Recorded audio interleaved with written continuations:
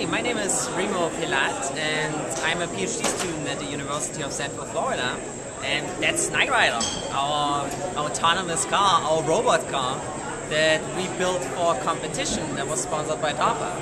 And it was called the Grand Challenges because, it was kind of something that has never been done before, really taking a car and modifying it to really drive by itself. And initially that really meant just driving through the desert, avoiding some obstacles, fairly simple stuff, but really the universities really struggled initially to get it going. So they had a string of competitions, like 2 competitions driving through the desert, and the third competition in 2007 was actually called the Urban Challenge, because they actually put robots in a realistic city environment and they wanted them to follow all the traffic rules that you as driver would follow too.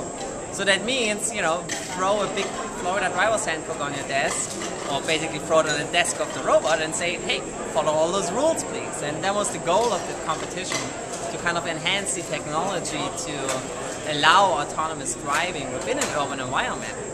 And in that competition, we actually had initially 89 participants, and through a series of stages, it weaseled down to 11 finalists, which means 11 robots that were put on one course together with 50 stunt car drivers, trying to really check out if they can follow all those rules and don't make mistakes and don't get into accidents.